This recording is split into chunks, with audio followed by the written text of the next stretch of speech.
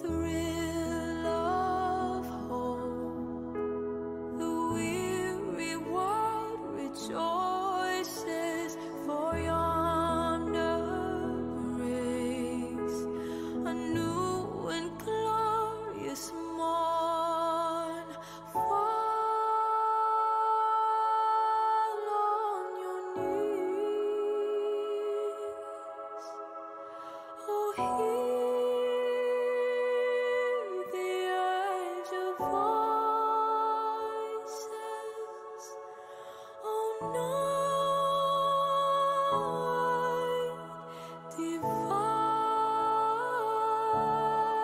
oh, night when Christ was born, oh, night divine,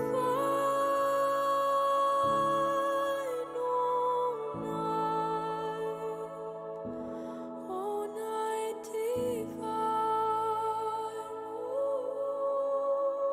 Truly he taught us to love one another. His law is love, and his gospel is peace. Chains shall he break, for the slave is our brother, and in his name all oppression shall cease. Sweet hymns of joy in grateful chorus praise we, let all within us praise his holy name.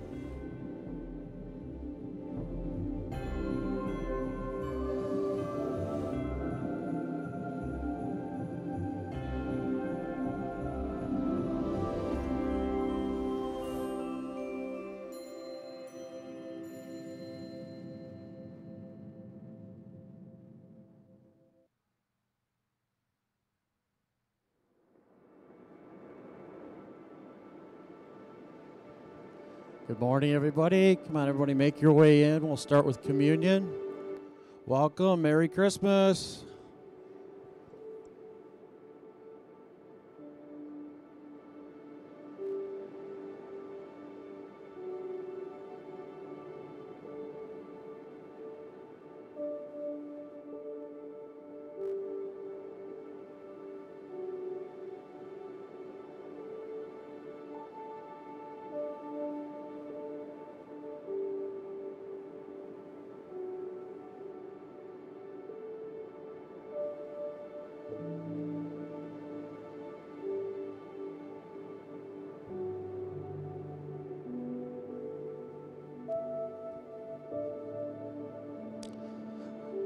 Well, on the night before Jesus was betrayed, he was meeting with his disciples. He brought out bread and wine. And as he took the bread, he says, "Take this in remembrance of me, of the body that was broke for you." He then took the wine out, and he said, "Take, drink. As often as you do this in remembrance of the blood that was shed for you." Please partake.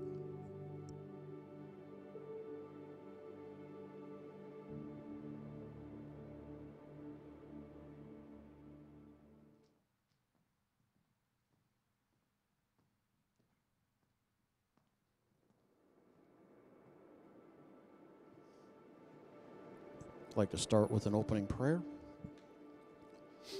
Almighty God, as we celebrate the birth of the greatest gift of all, your Son, we thank you for being such a gracious and forgiving Lord. We thank you for always being with us during our daily journey during the highs and the lows. We thank the Holy Spirit for being here today, renewing everyone here in the auditorium and online. We pray for those that are having a difficult time during the holiday season. Pour your blessings and comforting spirit over them during their tribulations. We are here to worship and praise your holy name. Remove any distractions. Uplift the discouraged. Strengthen the weak. And love those that feel unloved. Let this church and your people be an encouragement to friends, family, and this community. Your Son brought us the victory. We are victorious. Bless the worship team today. Bless Joey and the message. Lord, help us spread the word of this story of our great and gracious Lord, our Savior. We welcome your presence in your house. We pray this in your holy name. Amen. Well, good morning, VLC. Are you guys ready to worship our Lord this morning after coming off our busy, wonderful, chaotic weekend, celebrating his birth and moving into the new year? We have so many things to be thankful for, so many things to praise our God for, so many things to worship him for. Yeah. Let's sing to the Lord.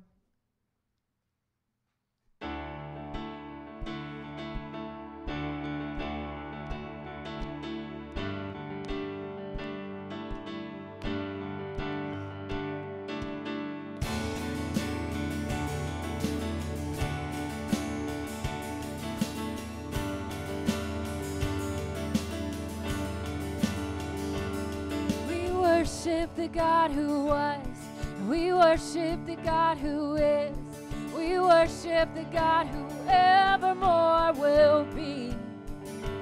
'Cause he opened the prison doors, he parted the raging sea. My God, he holds the victory. Yeah, there's joy in the house of the Lord. There's joy in the house of the Lord today. We won't be quiet. We shout out your praise. There's joy in the house of the Lord. Our God is surely in this place. But we won't be quiet. We're gonna shout. We shout out your praise. Oh, oh, oh. Shout out your praise. Oh, oh. We sing. We sing to the God who heals, and we sing to the God who saves.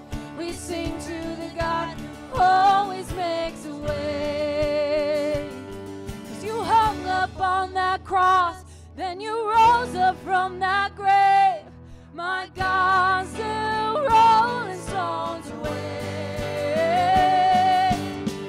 There's joy in the house of the Lord. There's joy in the house of the Lord today. Sing it out. We shout out your praise. There's joy in the house of the Lord. Our God is surely in this place. And we won't be quiet. We're gonna shout out your praise. 'Cause we were the beggars, and now we're royalty. We were the prisoners, and now we're running free. And we are forgiven, accepted, redeemed by His grace. Let the house of the Lord sing praise. Sing it out. 'Cause we were the beggars, and now we're royalty. And we were the prisoners, and now we're running free. 'Cause we are forgiven, accepted, redeemed by His grace. Let the house of the Lord sing praise. There's joy in the house of the Lord. There's joy in the house of the Lord today. And we won't be quiet. We shout out your praise. There's joy in the house of the Lord. Our God is surely in this place. Yes, He is. We won't be quiet. We shout out your praise. There's joy in the house of the Lord. There's joy in the house of the Lord today. And we won't be quiet. We're gonna shout out your praise. There's joy in the house of the Lord. Our God is surely in this place. And we won't be quiet. We're gonna shout out your praise. Oh, oh, oh. Shout out your praise. Oh, oh, we shout out your praise. Oh, oh, we shout out your praise. Oh, oh, we shout out your praise. Give Him a shout of praise.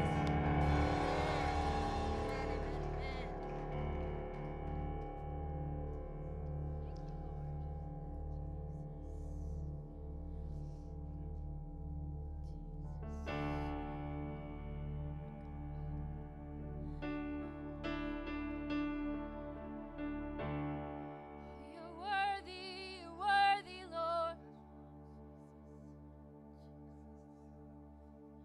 of all our praise, of all our strength, a sacrifice of praise. We bring a sacrifice of praise into the house of the Lord. Worthy God.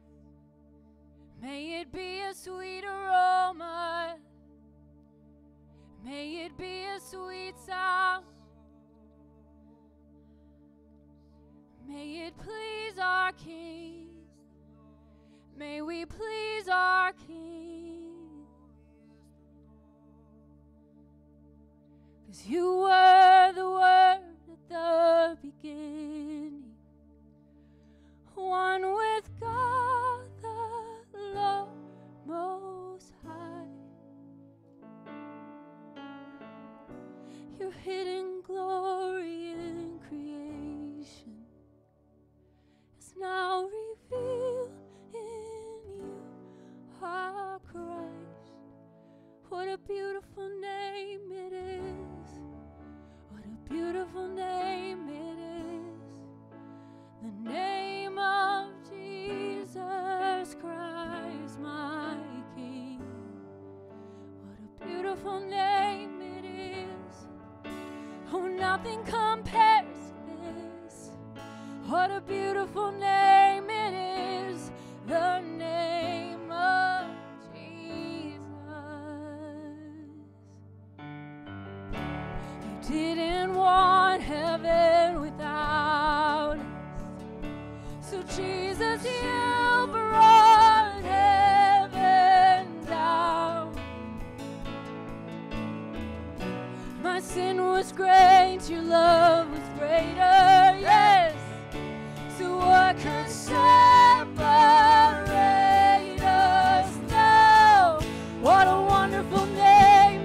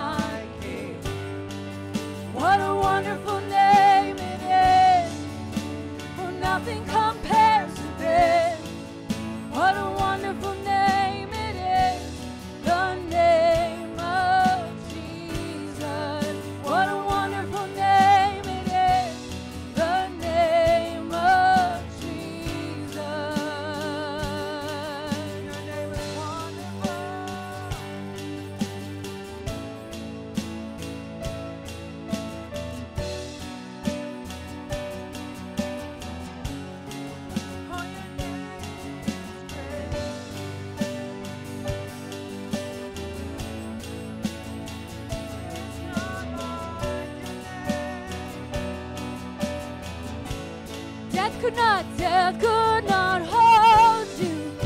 The veil tore before you. You silenced the bones of sin and grave. The heavens are roaring the praise of your glory.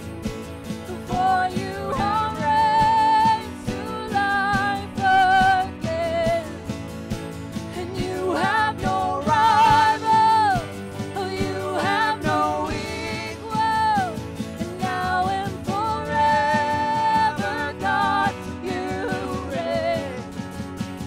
Yours is the kingdom, yours is the glory, yours is the name above all names.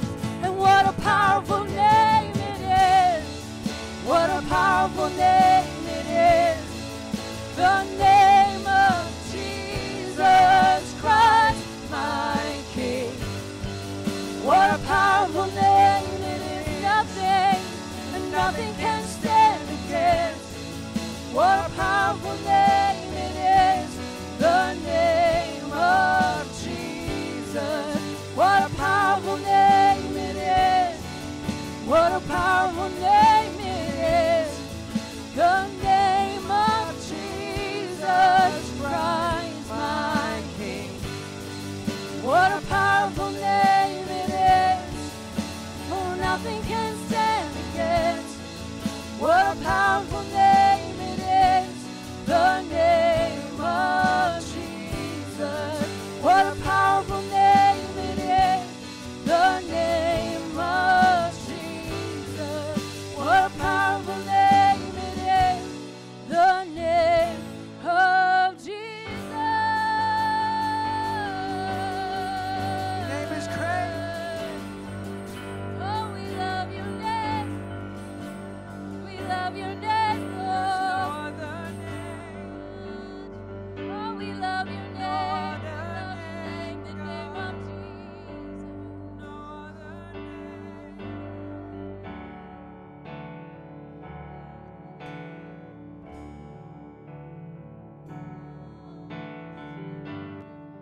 No other name, no other name. There's no other name.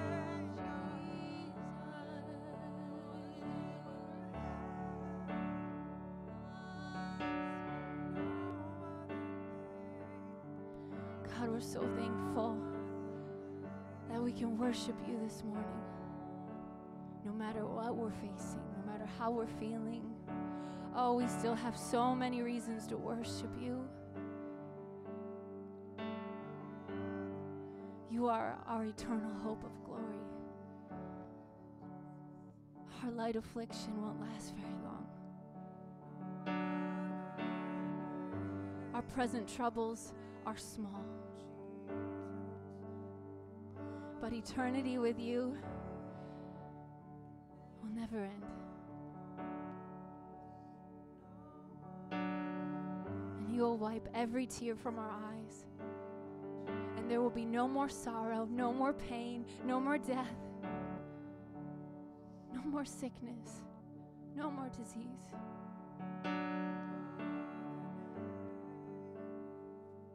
How we long for that day. My soul longs for you, Lord, in a dry and weary land. As the deer pants for water, so my soul longs for you.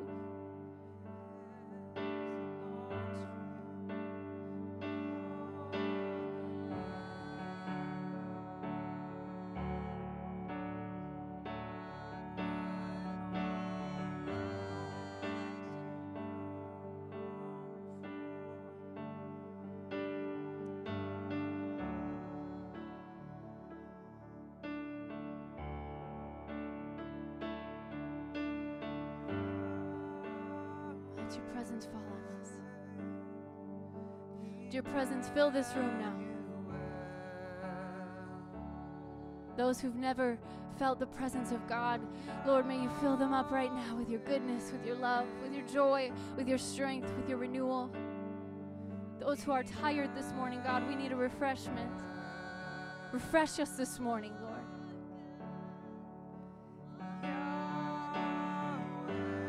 As we praise, God, change the atmosphere. Shift the atmosphere, God. Shift the atmosphere in our hearts. Change our hearts as we praise.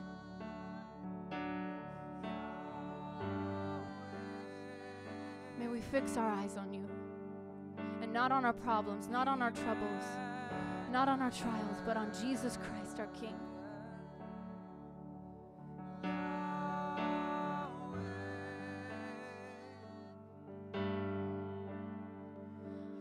Powerful name it is. What a powerful name it is. The name of Jesus Christ, my King. What a powerful name it is. And nothing can stand against. What a powerful name it is. The name of Jesus. What a powerful name it is, the name of Jesus. What a powerful name it is, the name of my Jesus.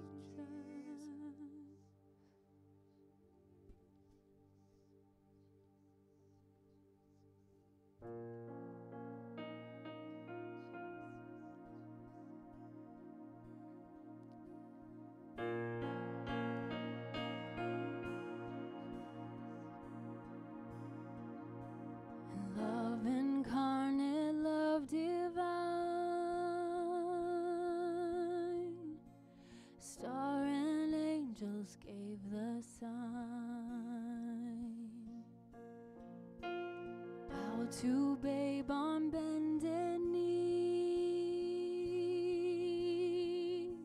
the Savior of humanity.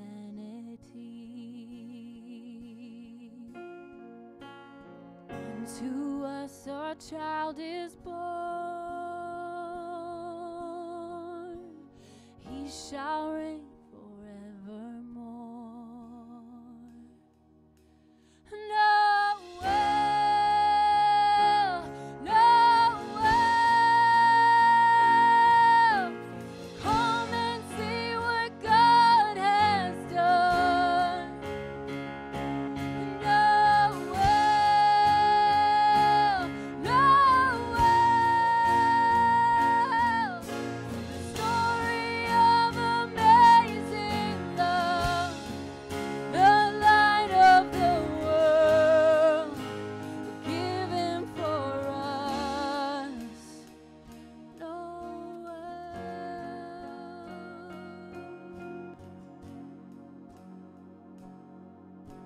Son of God and Son of Man, there before the world began, born to suffer, born to save,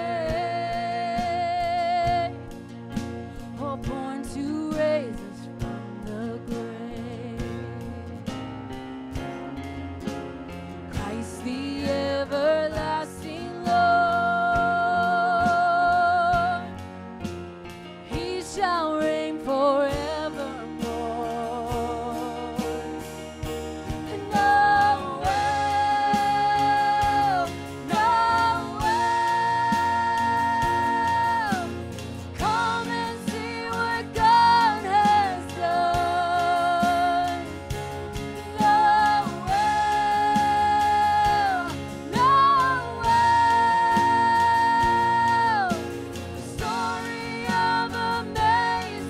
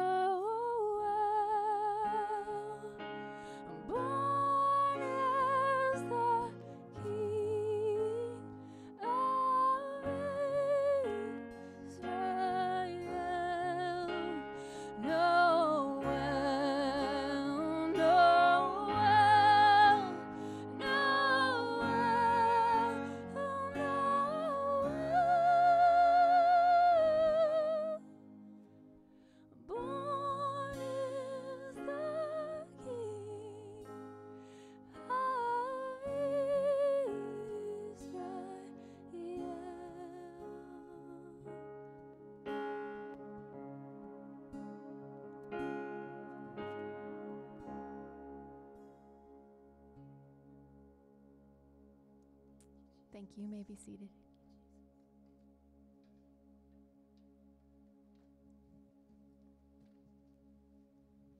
Well, good morning, everybody. I got a few announcements for you. Welcome to all our guests here and everybody online. Special shout out to Belinda. I know you're watching at home. Hopefully you're feeling better and be back here next week with us. We believe everyone here matters to God, and we pray today as an encouragement to each and every one of you. Small groups continuing in C2, how to read the Bible. Stop on by. Nursery is still open across the hall as well. Operation Christmas Child, once again, thank you for your participation in that. We're able to ship out 48 boxes, and they were all delivered to the Philippines. Philippines is located in Southeast Asia. It consists of hundreds of islands and more than 22,000 miles of coastline. The Samaritan's Purse began distributing boxes to them in 1999 and then launched the Greatest Journey program in 2010. Please continue to pray for the boy or the girl that received your box. Continue to lift them up. Pray that their heart becomes softened to the gospel of Jesus, and also that their family and their communities transformed as God's love is shown through the simple little gift of that little box that you gave them over Christmas.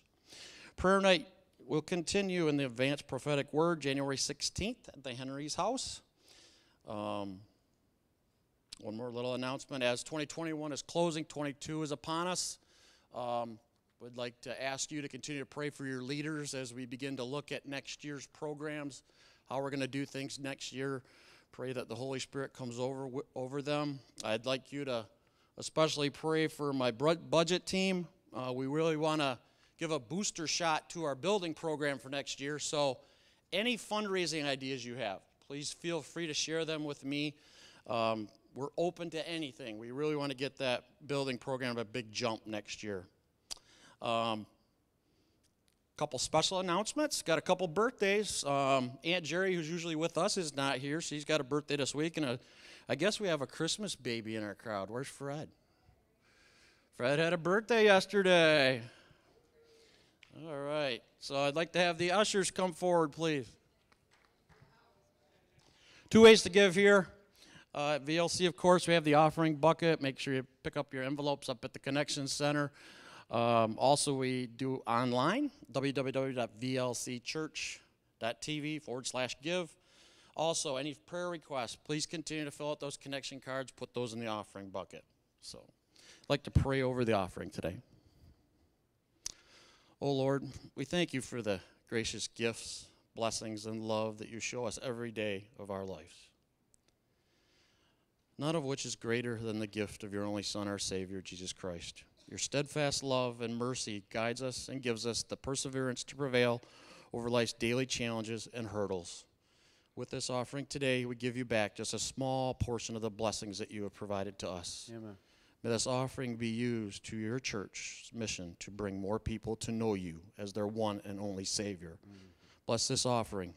We love you, Lord. Amen. Amen. Well, Merry Christmas. We call this the A-Team because the A-Team shows up, right? And we miss everybody that's out. I know several are sick. Belinda, we are praying for you, with you. Some are working. Some have family things that they're doing. But we appreciate those of you that after a long, sometimes tiring and exhausting holiday, you come and spend time with your church family, because every time the church gathers together, Jesus is here, and he's worth seeing each and every week, right? Amen. We're so thankful for you. I had an amazing Christmas. I just want to fill you in on some of my experience. This year, my oldest daughter, Jocelyn, decided she's going to help my coolness factor, and she got me a new outfit. So that these are threads from my oldest daughter. She even taught me how to wear the clothes. The overshirt remains unbuttoned, and it stays down like this. And it was kind of funny. Backstage, she was even like straightening me up and everything. So when we get the budget, Scott, we need to put in for a stylist. I think she's going to bid for the job. So I also got these awesome socks I saw at a store. It says, "I love Jesus." You know you want some of these. If you don't love Jesus, what's the point, right? So I love them. I'm rocking those today. Got some new shoes, and so I'm feeling all styling and profiling today. I hope that you are blessed and feel loved by your family as well. And I just am excited to get into the Word. We want to finish this year off just going through the story. We've been in this journey really over 4 weeks called The Journey, looking at not just the Christmas story, but characters in the Christmas story, kind of looking at what was going on in their lives and maybe how Jesus impacted them and what we can kind of pull from their lives to gain some hope and some encouragement in our lives, because we're all on a journey with Jesus too. Either you're going to meet Jesus one day, or you've met him and now you are trying to follow him. And in either way, there can be questions, there can be circumstances and experiences, sometimes unknowns. And so we looked at Zechariah, we looked at Joseph, Mary, some unknown characters, Anna and Simeon. And today we're going to hit 3 other characters quickly and just kind of comment of maybe some takeaways we can pull from their part of the story that they played in the story of Christmas. And so the first group I want to look at today are the Wisemen. Somebody say the Wisemen. Right, the 3 wise men, we 3 kings of Orient are. You know, we know who these guys are. We see them all the time, every year. But have you ever thought about this? My wife and I were talking about this, and she asked some really insightful questions. Have you ever wondered why the wise men are in the story to begin with? Like out of nowhere, 3 guys from the east see a star, and they're like, "Oh, I guess we're going to go see Jesus today," right? It's like, what? How did they even know the star meant anything, let alone to follow it to Bethlehem, to find Christ, to be involved? Like, really, what's the point? And so these are questions that you have to ask, because sometimes the stories of the Bible, if you just gloss over them, it's kind of like, okay, that was interesting, but what does that mean? Like, what's the purpose? And so we're going to kind of look at maybe where these 3 guys come from. It's kind of strange that they just randomly show up. So some background on the wise men. Scholars have really kind of found some clues that really connect us, I think, to maybe where they originated, where they came from. The name wise men comes from another word in the Greek language. It's the word magi or magus. So this is really what they are. They are the magi or the magus. They were the wise men. They were scholars in their own right in their day. They were deeply studied, well educated. They were even in the higher court of whatever kingdom they were coming from, most likely Medo-Persia or Babylon. And so they're coming from the east, traveling to find Jesus, following this star. Now, we're going to take a little journey into the Old Testament. Do you remember in the Old Testament when Israel began to turn their backs on God, king after king after king began to sin against the Lord, leading the nation into wickedness? God was finally like, okay, I've had it. Y'all don't got to go home, but you can't stay here. You know, and he kicks them out of the land. Do you remember where they went? Where did they go? They went into Babylon. The king Nebuchadnezzar of Babylon came in, conquered the territory, destroyed the city, and sent most of Israel into exile, sent them packing. During that time, God was warning the nation. He was raising up prophets to call the nation to repentance, saying, if you don't repent, if you don't turn your ways, this is going to happen. Of course, they didn't listen, and God is true to his word. They were conquered by the Babylonians. They were sent into Babylon. And while they were doing that, King Nebuchadnezzar looked for the best and the brightest, the most attractive Israelites, had them trained in their schools, in their language, in their ways, because his thought was, if I take the best and the brightest of every conquered territory, we'll be unstoppable. And so he trained these Israelites that were smart, they were gifted, they were well-to-do, affluent, in the ways of Babylon, so they could help their nation become unstoppable. And during that time, God raised up another prophet. His name was Daniel. You remember Daniel? Yeah, Daniel was famous from what? Daniel did what? What did they do, girls? Yes, the lions, right? Right? Daniel's famous for staying the night in the lion's den, right? These guys were jealous of him, and they wanted to turn him into kitty litter overnight. So Daniel's famous for this, but before Daniel got to the lion's den, that was years and years after he entered Babylon. The first couple of years he was there, the king has a dream. It's actually a vision, and it's a troubling dream.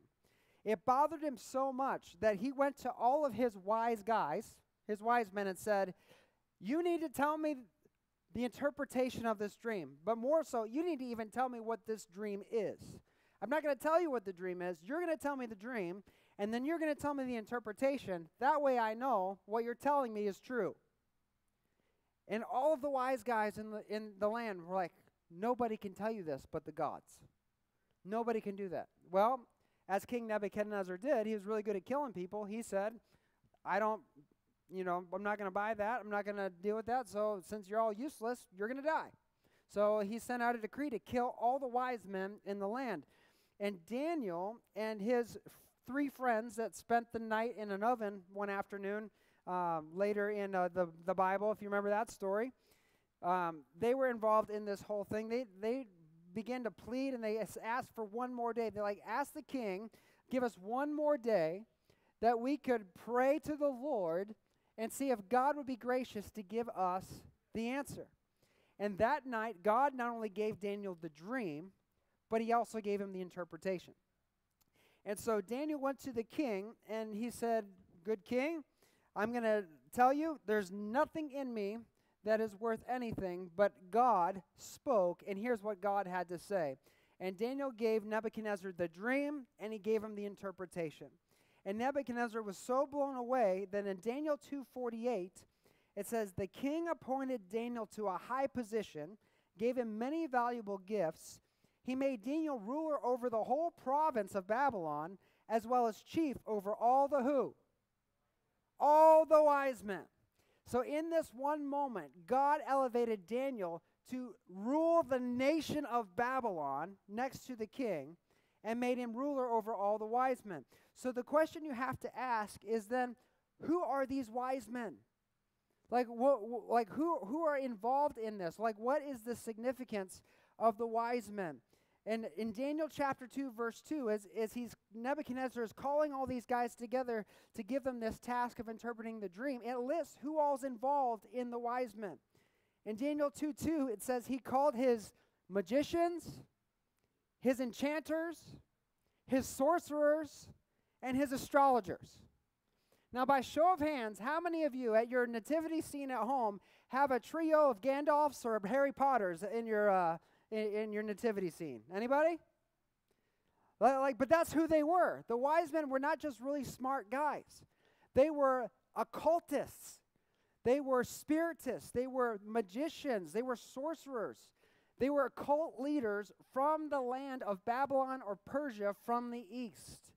And Daniel, a man of God, happened to rule over them. Think about this. Babylon is the archetype for the demonic kingdom in the Bible. The Tower of Babel, where God separated the languages, is the center place of a massive rebellion against God. Babylon, all through Scripture, is a metaphor for the kingdom of darkness. And so God, in this moment, as he is disciplining Israel, raises up a man of God to rule over the kingdom of darkness and educate these people, these wise men, in the prophetic word of God. Daniel is in charge of their instruction. He's in charge, in command over their group. He is their leader. And you can imagine as Daniel is in this position that he trains these magicians, these magi, in the art of prophecy, discerning signs and times, learning the scriptures, the prophecies that have been revealed by God about the one who would come, who would save the people from their sins. In Numbers 24:17, the Bible prophesies about the Messiah. It says, I see him, but not here and now. I perceive him, but far in the distant future. A what? A star will rise from Jacob, and a scepter will emerge from Israel. It will crush the heads of Moab's people, cracking the skulls of the people of Sheth. So what did the wise men go following? They followed the star, and who did they look for? They looked for a king, the newborn king. So how did they know to look for a star and that a king was being heralded by the star? It's because they knew the prophecy of the Messiah.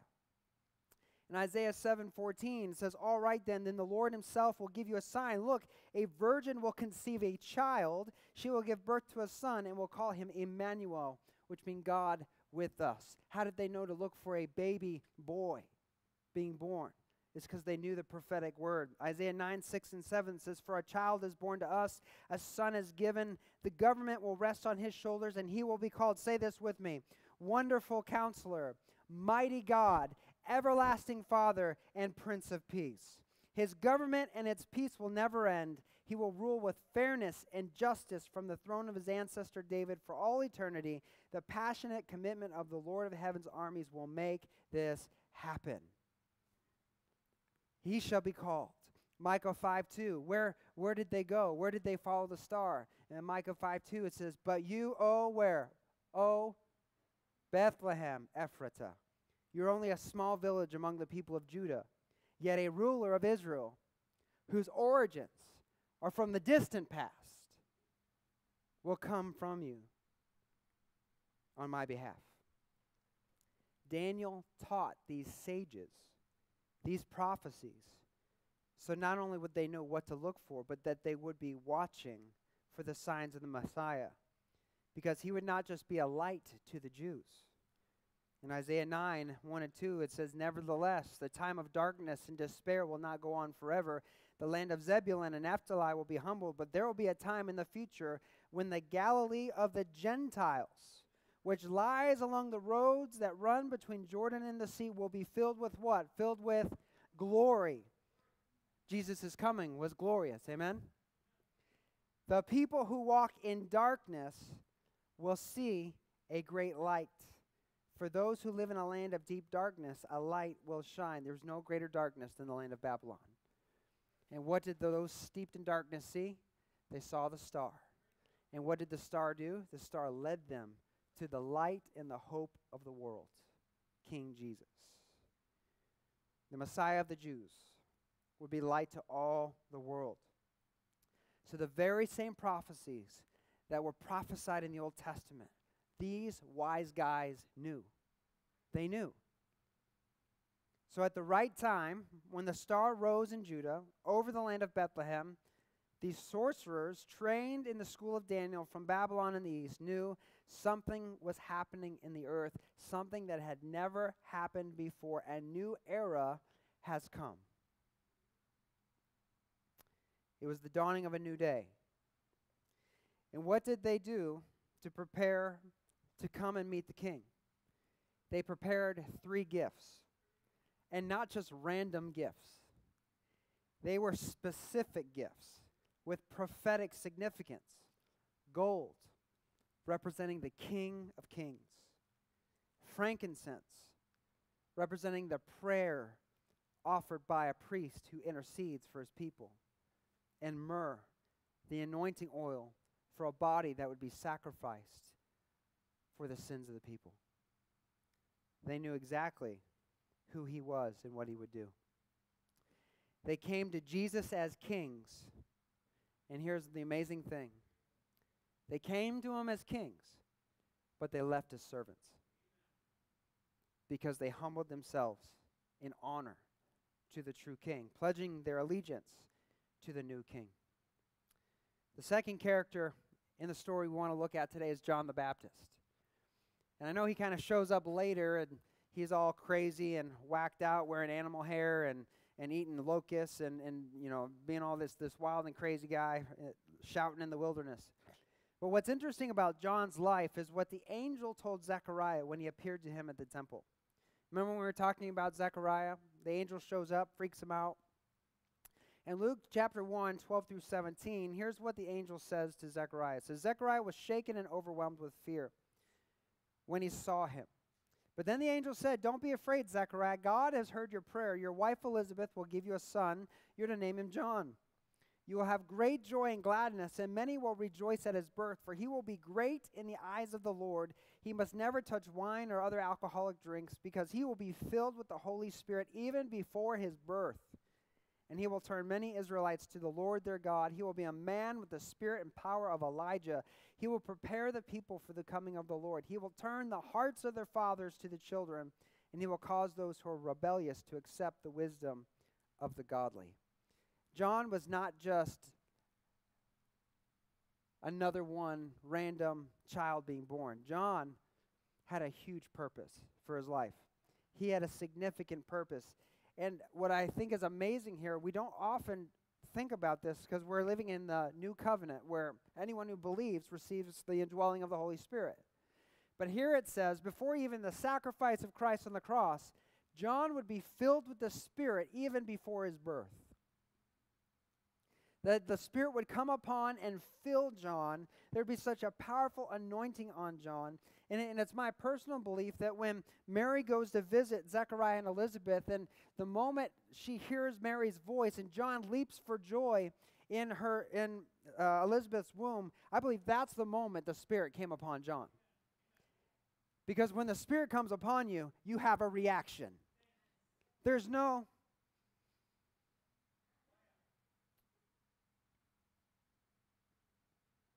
When the Holy Spirit comes on you, you can't help it. Be filled with joy and gladness and peace in the presence of the Lord. John leaps for joy. And then his mother, being overwhelmed with what's happening with John, begins to prophesy. The gifts of the Spirit begin to manifest in them. It's an amazing moment. But John has a special calling on his life. The angel said he would be a fulfillment of an Old Testament prophecy. Malachi chapter 4, verse 5, the prophet says, "Behold, I will send you Elijah, the prophet, before the coming of the great and dreadful day of the Lord." So before the Messiah would come, that God was going to send Elijah. Elijah was one of the greatest prophets of the Old Testament. The people of God knew who Elijah was. They knew what Elijah did. He's the guy that called fire from heaven on the sacrifice that had been doused 7 times over in water against the prophets of Baal. It was a great victory for God, an amazing moment. So they knew who Elijah was, and God was going to send them Elijah. So think about what they're thinking that they're going to receive in this moment. That before the Messiah, Elijah is going to return. Now, we have no record that John the Baptist ever did any such miracles, that there wasn't anything miraculous about his life. But Jesus says something very significant about him in Matthew chapter 11. He says, "John is the man whom the Scriptures refer when they say, 'Look, I'm sending my messenger ahead of you, and he will prepare your way before you.'" He is saying that John is the Elijah that is coming. And he says, "I tell you the truth, of all who have ever lived," that is a long list, "but of all who have ever lived, none is greater than John the Baptist." You mean Moses? Moses was a pretty big deal. Noah was a pretty good boat builder. I mean, he was pretty good.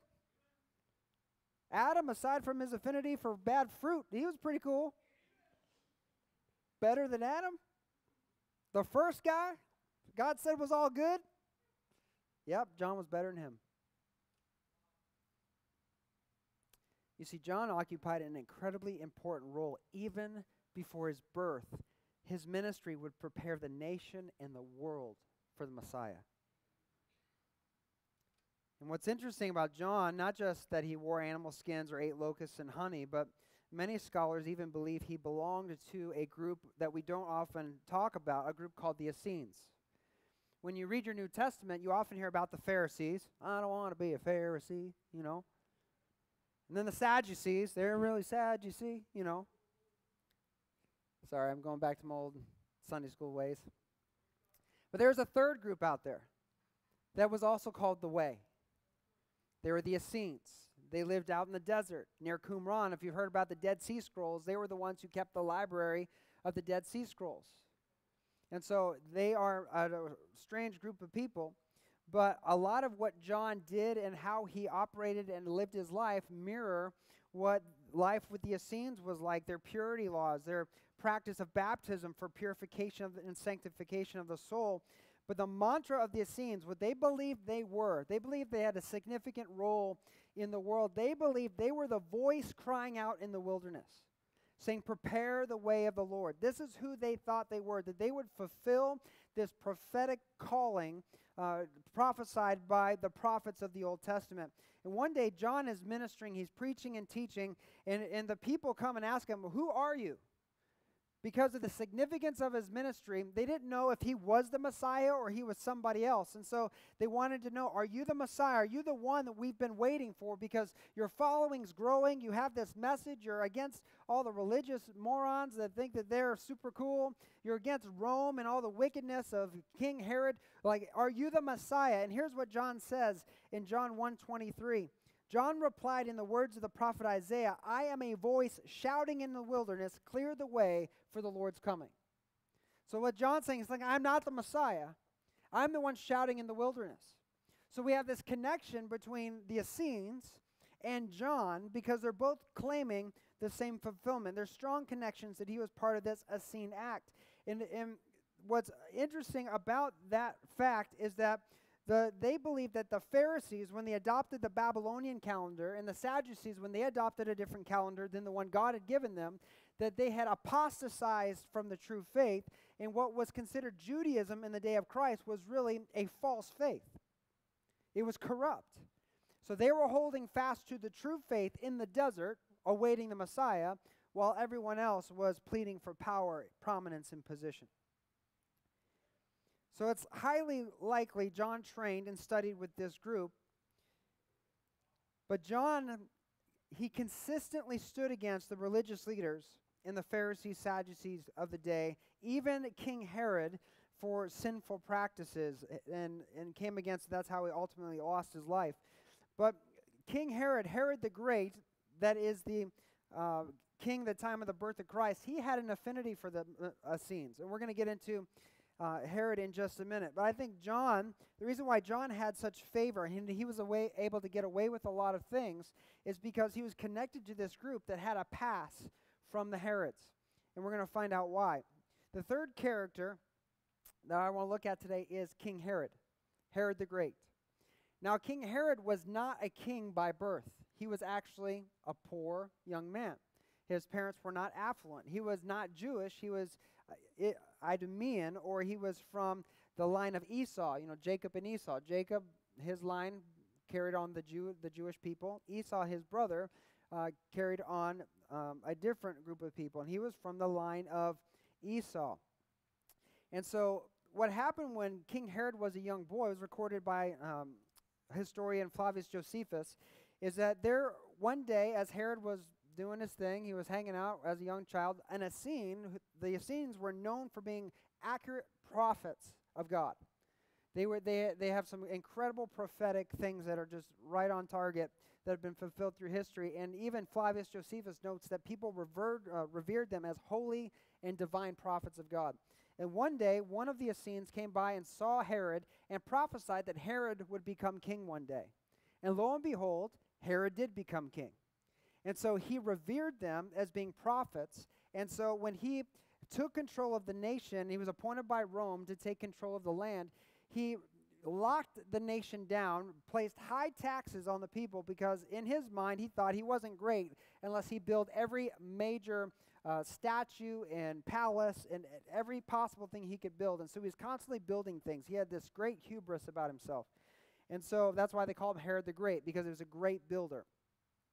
But he gave the Essenes a pass. He didn't require them to follow any of the decrees or dictates that he put on everyone else, because he believed that there was something divinely appointed and special by the Essenes. And so as John the Baptist was doing his ministry, I believe that's why he was able to do so many things and not be opposed by the Herods until later in his life.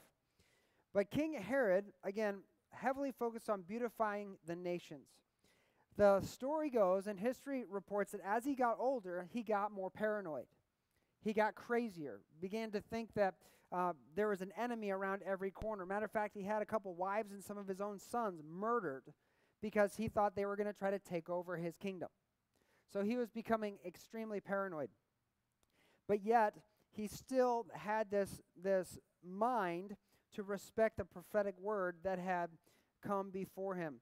So you can imagine, as he's trying to build his kingdom, he's trying to hold on to power, he's going to great lengths to do so, when 3 Harry Potters show up in his nation saying, we're following a star because there's a king being born who's going to rule over this nation.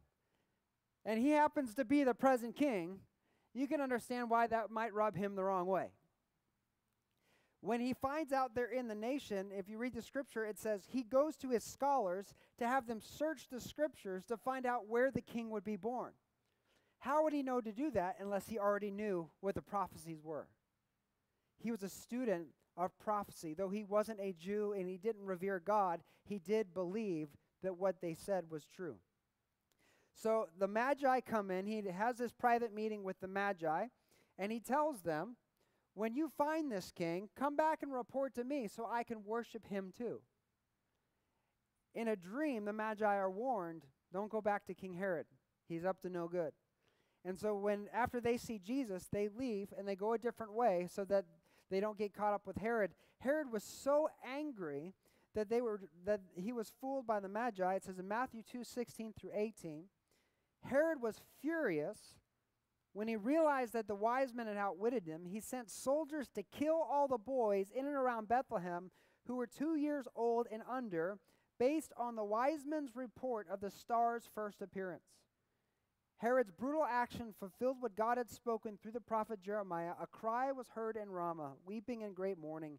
Rachel weeps for her children, refusing to be comforted, for they are dead. This passage is why many scholars believe Jesus was somewhere around 2 years of age during this time, because it says that he killed the babies 2 years old and younger based on when the Magi first saw the star appear. So there were multiple appearances of the star, and it took them time to get to Jesus, so it could be anywhere between 1 to 2 years of age. But if you think of what Herod did, that was a brutal move. Brutal. Devastating, one, to the people of Judea, but it was just harsh and wicked. But not long after this, around 4 BC, Herod himself dies. And what's recorded about Herod is the depth of his malady caused him incredible anguish. He had pain from the inside out. He had insatiable hunger, but no food satisfied his cravings. His organs were on fire constantly. He had infection in his body that attracted worms, swelling in his feet, difficulty breathing when sitting up, convulsions throughout his body that increased pains to an insufferable degree. And it was said by those who divine, or the prophetic voices around him, that God had inflicted this punishment on him for his lack of godliness, that he was an incredibly ungodly and wicked king. And though he himself hoped to recover, his condition, it is recorded, was beyond what anyone could seem to bear. This man who was great in his own eyes, even had the title Herod the Great, couldn't hold on to what he was desperately trying to hold on to. He died not long after the birth of Christ, not long after, maybe within a couple years, of massacring the innocents. So here we have 3 stories, the Magi, John, and Herod, all of which are involved in the story of Christ. And I just want to give you a few takeaways briefly from each of them that I think can encourage us, can give us hope, and maybe cause us to think about some things a little differently than maybe when we walked in this morning. Number one, what I see in the Magi is that hope in Jesus is not a fool's hope. Hope in Jesus is not a fool's hope. 2 Corinthians 6:2 says, "For God says," and this is a word for someone today, "At the right time I heard you. On the day of salvation I helped you. Indeed, the right time is now. Today is a day of salvation." God is not a right now on a whim kind of God. God is not fickle. He doesn't just nonchalantly make decisions. God is a right time kind of God. Think about the Magi. These men were holding on to promises of God for hundreds of years. They weren't the first to receive them. They were generations down the line. There are promises we've been given by God that might not be for us, but it might be for our great-great-grandchildren. There are promises we've been received from God that might not be for the immediate and the here and now, but it might be from some time from now. That there's going to be a time to wait, a time to cling, a time to persevere. There are promises we've been given that might take some time to be fulfilled, but our hope in Christ is not a fool's hope. Why? Because God's word never fails. He always keeps his promises. Jesus is risen from the dead.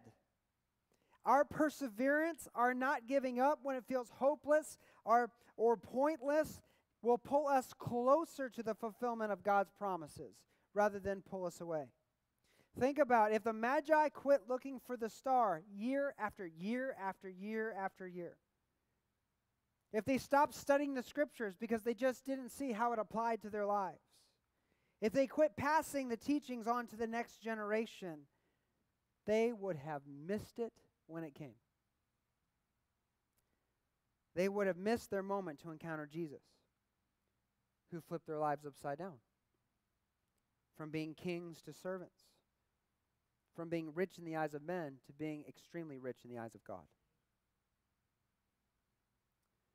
Jesus said, the least among us will be the greatest in the kingdom. And they discovered with Jesus that worldly honor is nothing compared to being honored by the creator of the universe. And see, from that point on, they had a new relationship with God. It tells us that they were following a star to find God. But after they met him, he was speaking to them in dreams and visions. They went from following star charts to hearing his voice. All the knowledge in the world doesn't pale in comparison to knowing and following Jesus. And they discovered, these wise men, I love this, they discovered the truth of Proverbs that says the beginning of wisdom is the fear of the Lord. The beginning of wisdom is the fear of the Lord, the reverence of God, the honor of God. See, sometimes God has to take you out of a dark place before the light of his promises can be seen. You can't see in the dark. So what's he do? He moves you out so you can see. The Magi were drawn out of Babylon, out of Persia, places of darkness, into Israel where the light could be seen, where God's presence was. Before you can see the fulfillment of God's promise in your life, it may mean a change of scenery, a new environment, something new, a new place, something foreign to you now, but it will be something that will open you up to new possibilities. So, beloved, what promises has God given you may have given up on? What place are you in spiritually right now that maybe you need a change of position so you can go from darkness to light? And are you ready to follow him wherever he leads? What I see in John is that the world will try to put labels on you and define you, but only God can define who you are. And only God can determine what you are meant to do. You see, John, he was a son of Zechariah, who was a priest of God, who was supposed to serve in the temple when it was his time and when it was his duty. But where was John? He was out in the desert preaching, not wearing priestly garments. He is wearing animal skins. See, the world has an expectation on you, what you should look like, what you should do, what you should think, what you should enjoy, what should entertain you, what you should think is funny. But, beloved, God has a different idea. And though John's birth was miraculous, he had this great call on his life. He was filled with the Spirit even before he was born. John's job was not to be Jesus. It was to prepare the way for Jesus. See, sometimes before God can do what he wants to do in our lives, we have to get out of his way.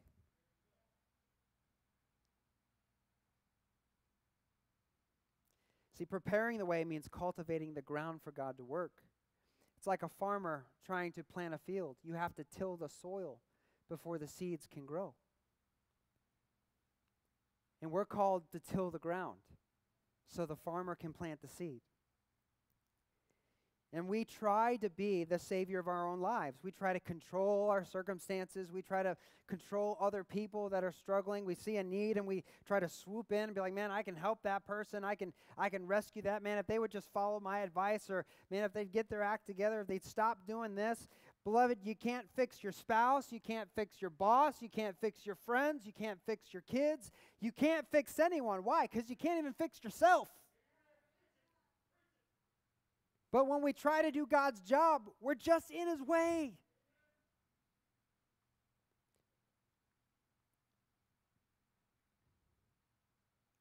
That's good.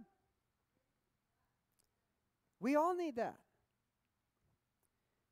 You can't fix the people in your life that need to be fixed, but you can prepare the way for Jesus to do the fixing. You can fast and you can pray. You can yield your heart more and more to God. You can release the things you're trying to control and give God more authority in your life to work. You see, John, one of the most powerful things John ever said is they were looking to him, and his disciples were jealous because Jesus' following was growing. They were becoming more prominent. People were leaving John's group to go over to Jesus because he was the Messiah, but they were looking at John and be like, man, John, you've been around a lot longer. You've been doing this more. You know, what are you going to do about all those people following Jesus? And John said in John 30:30, he must become greater and greater, and I must become less and less. The more we try to become greater and greater, God becomes less and less. But if we choose to be less and less and let God be who he is, who is great, we're going to see greater things. The more we make our mission, our circumstances about us, what we want, we're going to slow down or prevent God's will from being revealed. And his will is better for us than anything we could want for ourselves. Do you think John wanted to be put in jail and beheaded? Anybody want to go for that one? No. But he knew something. He knew that if he didn't get out of the way, Jesus couldn't do what Jesus came to do. And he laid himself down so Jesus could fulfill his purpose, which was laying himself down.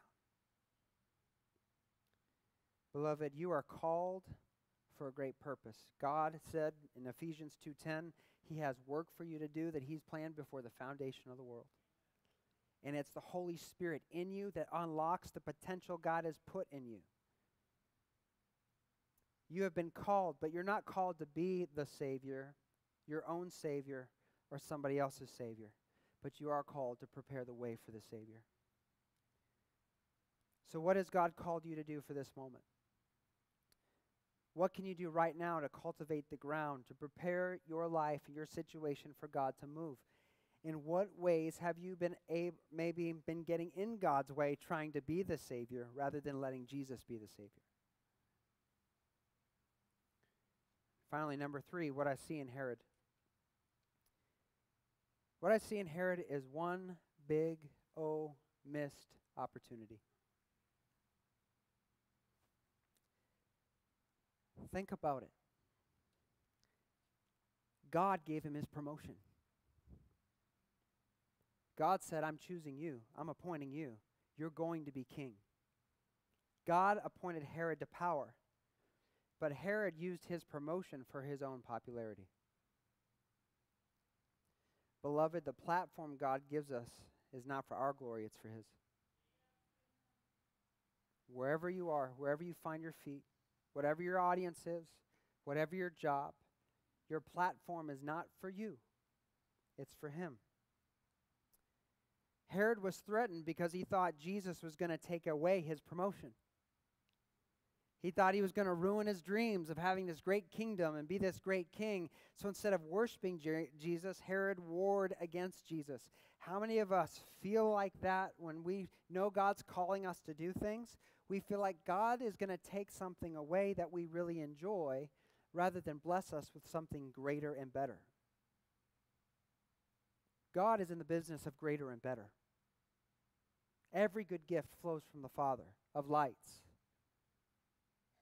There is no repentance in the giftings and callings of God. He doesn't take back what He's bestowed upon us. He's not like that. And we wrestle with that sometimes. God, if I surrender this part of my life, I feel like you're never going to let me do it again. I'm never going to get to do that.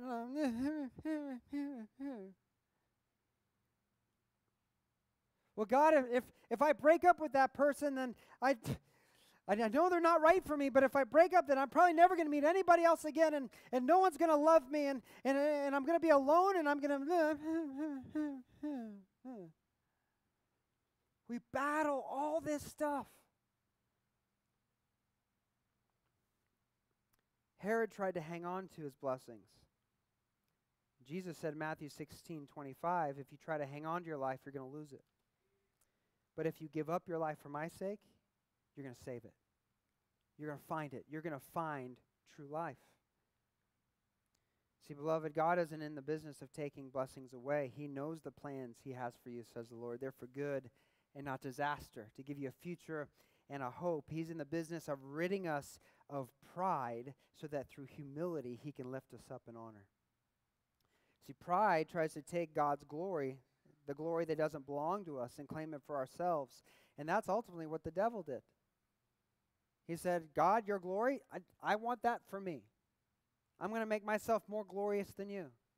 And that's how Satan fell. And we wrestle with that same pull in our hearts, trying to take the glory that belongs to God for ourselves. But beloved, God loves to share His glory. Do you know that? God loves to share His glory.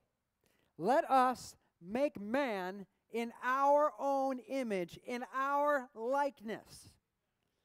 God loves to share, and He loves to share His glory. In eternity, we are joint heirs with Jesus. All things planned to be given to Christ are given to also the sons and daughters of the Most High God.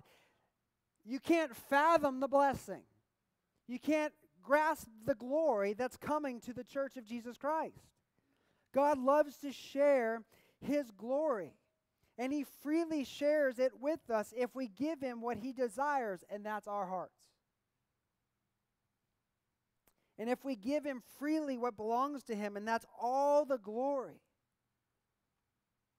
But it's when we try to take what's His that we end up on the wrong side of the struggle. Imagine for a moment the blessings on Herod's kingdom if he had worshiped Jesus. If he had bowed to the knee. If he had surrendered to Christ in that moment. Maybe he wouldn't have been sick, or maybe he would have gotten healed. See, if you try to kill the doctor who's trying to heal you, you're choosing to live with the illness. Herod forgot it was God who promoted him because he was too busy fighting with him to encounter God's goodness in Christ in a way that could change his life and his whole family for generations. And so what happened? He ended up losing what he was desperately trying to hold on to anyway, and he died without ever knowing Jesus. And isn't that the case? When we try to hold on to things and control things, and we get so worked up over stuff, we end up doing the very thing we're fearing. We end up losing the very thing we're trying to hold on to. Jesus is right. If you try to cling to it, you're going to lose it. So, beloved, what opportunities might you be missing out on because you're fighting God's will rather than submitting to it? What blessings might you be missing out on in your life because rather than submitting to and surrendering to God out of fear of losing what's precious to you, you're trying to hold on to and control and manage your circumstances? You see, beloved, the toughest part of holding on to the promises of God, I really believe this, the toughest part of holding on to God's promises is not quitting or giving up before they come to pass. If God speaks something to your heart and you know that God said it, the hardest part is holding on and waiting. It's the hardest part. The toughest part about working and partnering with God is not getting in His way and trying to do His job for Him out of being impatient or anxious. It's just like Abraham and Sarah. God says, I'm going to give you a son, and it's going to be with your wife. Yes, her womb is like dust and it's going to be near impossible in your eyes, but I'm going to do it. It's going to be a miracle. Well, he didn't do it fast enough, so what'd they do? They decided to take matters into their own hands, and they made a mess of life that's reverberated for nations, for generations. When we get anxious and impatient and we try to take things into our own hands, we don't wait on the Lord. So when things get messed up, the toughest part of working with God is not getting in his way and trying to do his job for him. The toughest part of surrender is giving God glory, recognizing your promotion wasn't your doing to begin with. You know, we all like being complimented and encouraged. And you know, it's really hard, especially in my position.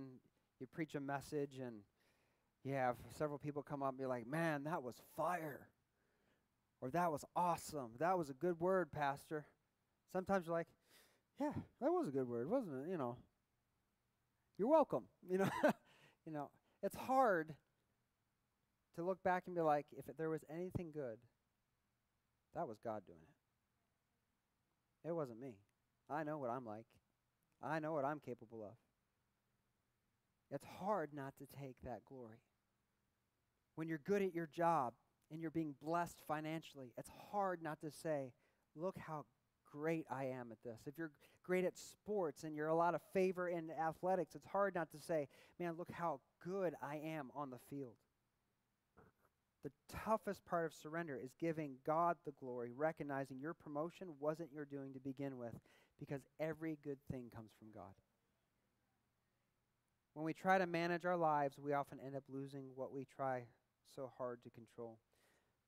So, beloved, no matter who you are, what you've done, what you're going through today, if you hold on to hope, you trust in the promises of God, and don't quit, don't give up, don't stop believing, but stop trying to be your own functional savior. Stop trying to be everyone else's savior. You can't do it. Don't stop believing. Don't stop trusting. But stop trying to be the Savior, but make the way for the Savior. And you'll see the fulfillment of God's promises. You'll experience his power in your life. And in time, you'll discover the purpose for everything you're going through. And that's where joy is found, when God's promises are fulfilled. Again, the Lord doesn't want to take anything from you, but he does want to give you to give something up. And that's control of your own life. And trust in him. You know, one of the greatest missed opportunities I think we have in Christianity, in the church, is really letting what we know up here travel down here. There are a lot of people who grow up in church, have heard the stories, heard the message. We've celebrated Christmas how many times? We've been to how many Christmas services or masses or whatever your background is, and you've gotten dressed up. I remember as kids getting dressed up and going to these special things that bored me out of my mind, and I couldn't wait for them to be over, and then, you know, get to what I really wanted to do, which was eat sweets and open presents, you know. And we just go through the routine of stuff, and we don't let really what we're getting up here come down here. There's many people who are in church even today who've grown up in church their whole life, and they've heard about salvation, about beginning a relationship with God, and they think it just involves coming to church and being a part of the church, not truly making a personal decision to trust in Jesus, letting what's up here come down here.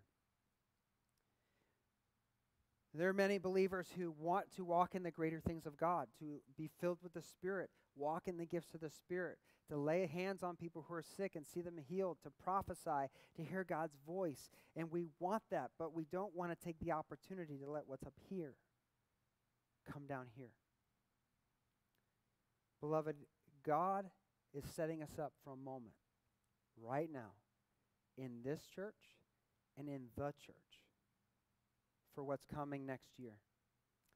And if you don't want to miss the opportunity to be a part of what God's doing, it's got to go from here to down here. It's got to. It begins with a true and authentic personal relationship with Jesus, where you don't fight him anymore like Herod, but like the Magi, you bow down and you say, I'm yours. got to be, if you're going to serve Christ, it's got to be like John, where you say, you know what, it's not about me anymore. What I want, where I want to go, what I want to do, what I think is cool and flashy. It's just submitting and serving wherever God wants me, right here, right now. Whatever you want, Lord, you increase, let me decrease. And it's spending that time alone with the Lord so that when we gather together, we bring what happens at home in the gathering with us. That this place gets filled. It's no secret, I say this a lot, that I go to the gym several times a week and started going at night, and there are a couple of Asian guys there that look familiar. And you know, it's always weird when you're working out and people are looking at you funny, and you wonder if your form's bad or what's going on, you know, because there's some strange birds that go to the gym. I'm just gonna say, you know, they don't know how to use the equipment, or they think they're all bad, and they really just look like an idiot. But so whenever people are kind of looking at you weird, you get kind of nervous. And so I started making conversation with them, and I try to use those opportunities to talk about Jesus. So I'm asking God, okay, God, are you setting something up? Or, you know, what do you want to say? What do you want to do right here? And I wasn't really getting anything, but I was just waiting for it, because usually you stay at it long enough, you know, manifests. And so I'm talking with them, and the guy asked me, he was like, you look familiar. And I was like, yeah, you look familiar too. And I'm thinking maybe here it comes. And I said, where do you work? He's like, Meyer. I was like, oh, I'm in Meyer all the time. Come to find out, he's one of the sushi guys, you know, and his partner is with them. So I get to talking with them, and they're from Burma, so they're Burmese. And so I'm talking about their language, so I know they're from another nation, so I'm instantly thinking they're probably Buddhist or some type of spiritual background. And so I'm like, we're going to get to Christ, and either way, this is going to be a great conversation. So I start talking with them, and I can't remember what comes up. Oh, they asked me what I was doing, what I do, and I said I was a pastor, and so that led it right into you know, their faith, and like, oh, we're Christian. We're Christian. It's like, oh, you're Christian. That's cool. And so I was like, well, when did you first begin to, you know, believe in Jesus, to have a relationship with Jesus? And the main guy that I was talking to, he said it was about 2017, and he said, it's when I stopped letting what was up here stay up here, and what was up here came down here. And his friend was saying the same kind of story. And then I began to find out about their village, and that in their nation, in their village, it's surrounded by Buddhists, spiritists. He said, my grandparents, they were spiritual, they worshiped their ancestors, they did animal sacrifices all the time because they were afraid of the spirits in the spiritual world. Because if you don't know this, in other countries, it's real deal. They're in charge. Where the light doesn't shine, the darkness is even darker. But God sent some missionaries that told them about Jesus. And before long, their entire village came to Christ. And what he said to me was so significant. He said, and all that fear of the spirits went away. When Jesus moved in, the darkness moved out. And beloved, God wants to do that everywhere on the planet. He wants to do it in Clio. He wants to do it in Michigan. He wants to do it from sea to shining sea in every nation, every town. But it's not going to happen until what's up here moves down here. And we stop talking about it, and we start living it, because it's who we are. We can sing about the star, or we can let his light shine. We can serve Jesus, or we can get out of his way and let God do miraculous things through us. Or we can keep doing the same things that we always do and miss every opportunity. I believe God has great things in store for 2022. But we have to decide what we're going to do about it. Let's bow for prayer.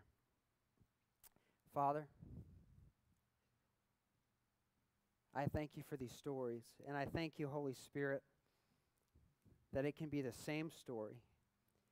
It can be the same cast of characters.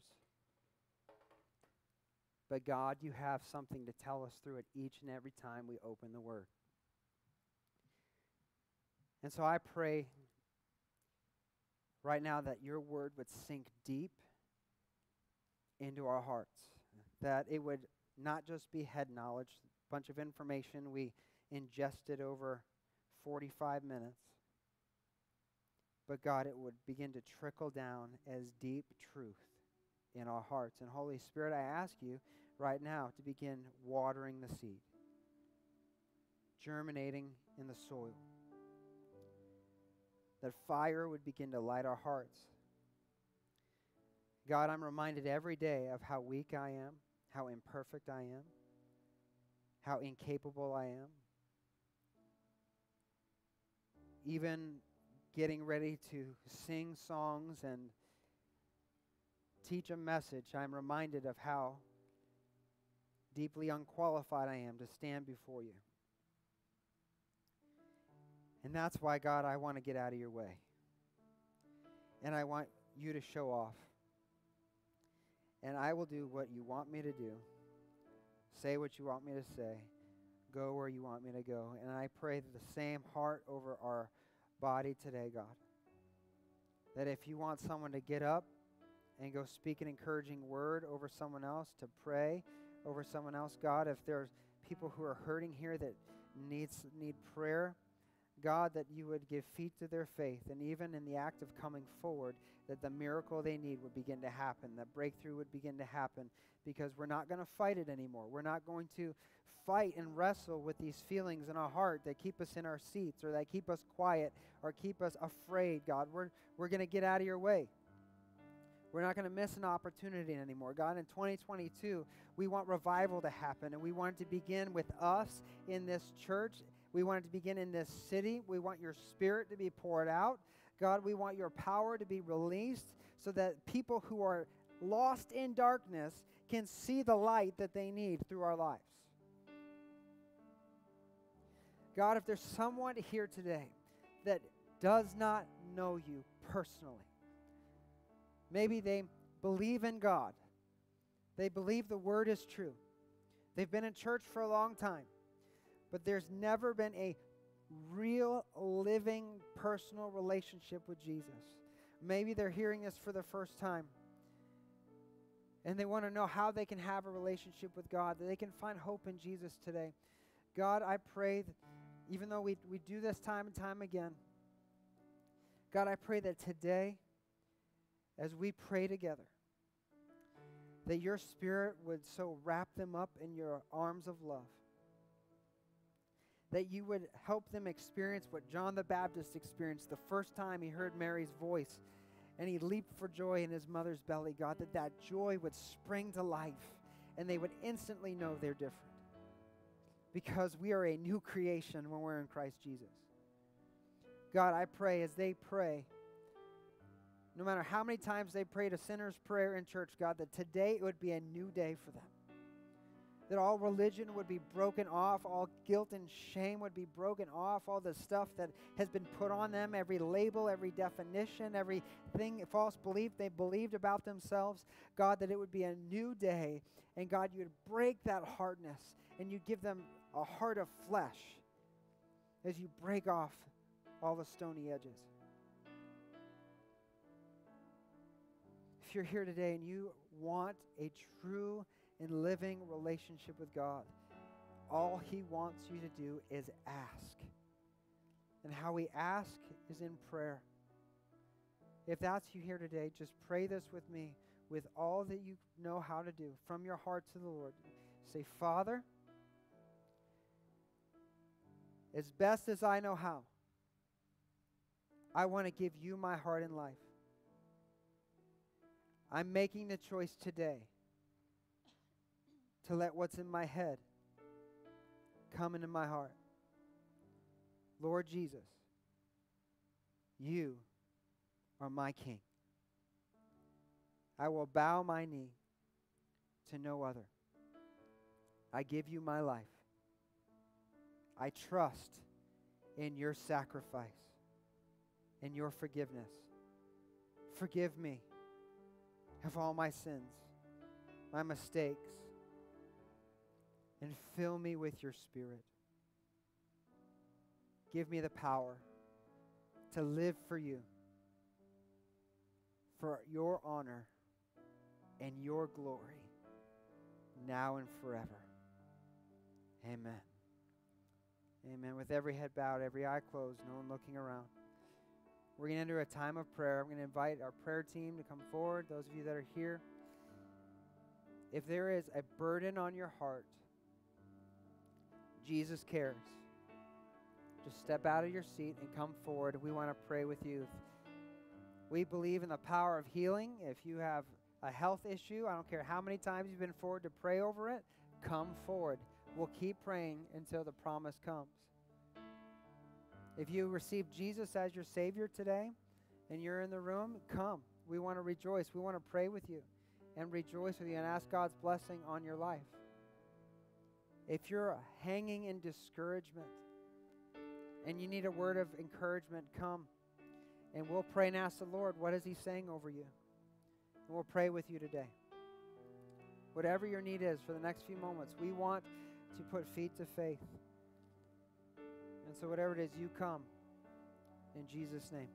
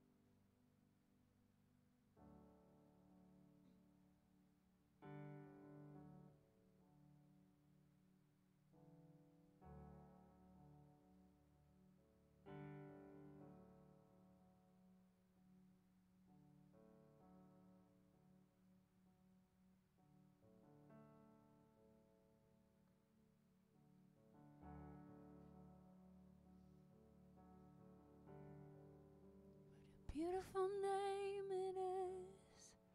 What a beautiful name it is. The name of Jesus Christ, my King. What a beautiful name it is. Nothing compares to this. What a beautiful name it is. The name of Jesus. Beautiful name it is. What a beautiful name it is.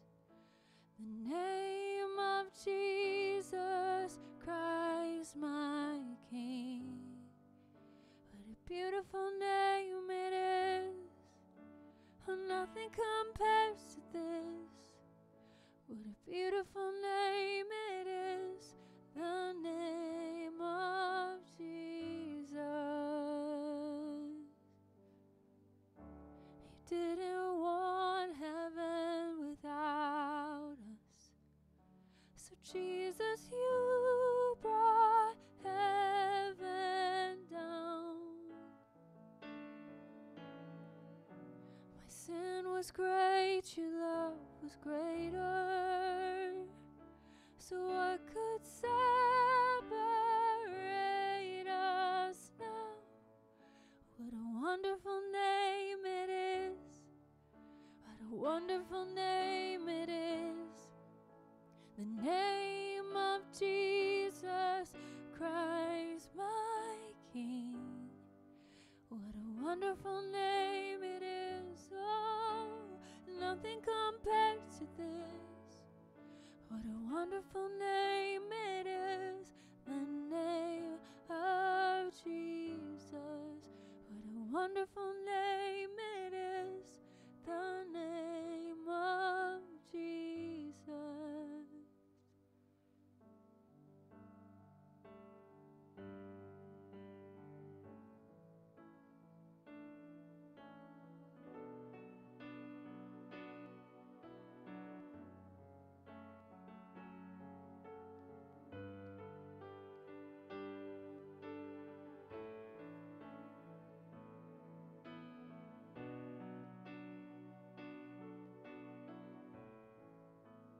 Death could not hold you.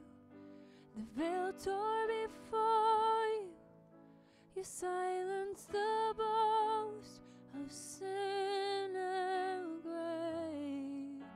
The heavens are roaring, the praise of your glory. For you are raised to life again, and you have no rival, you have no equal, now and forever,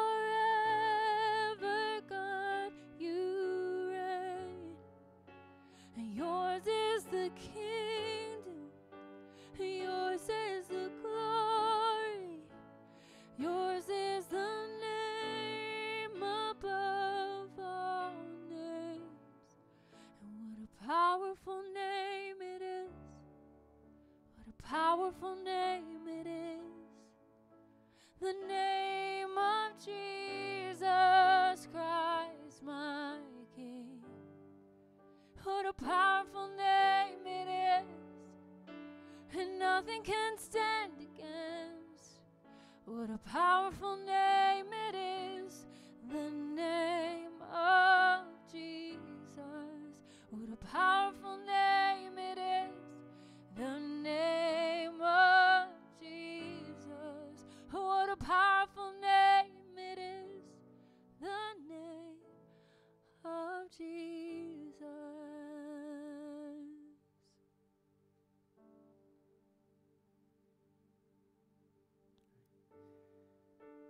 Lord, your name is powerful.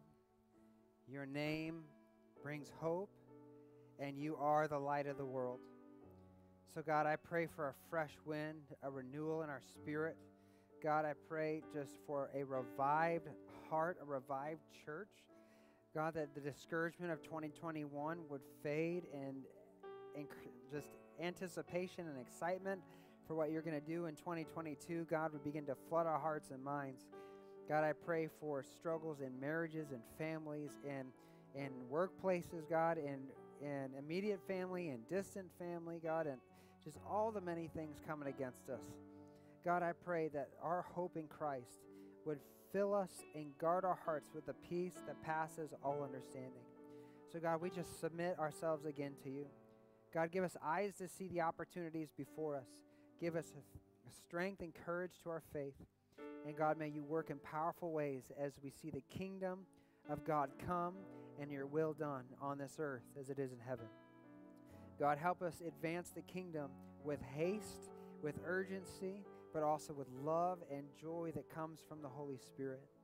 God, bless us now in Jesus' name. Amen. Beloved, may the Lord bless you and keep you. May his face shine upon you and be gracious to you, and may he give you his peace. Happy New Year.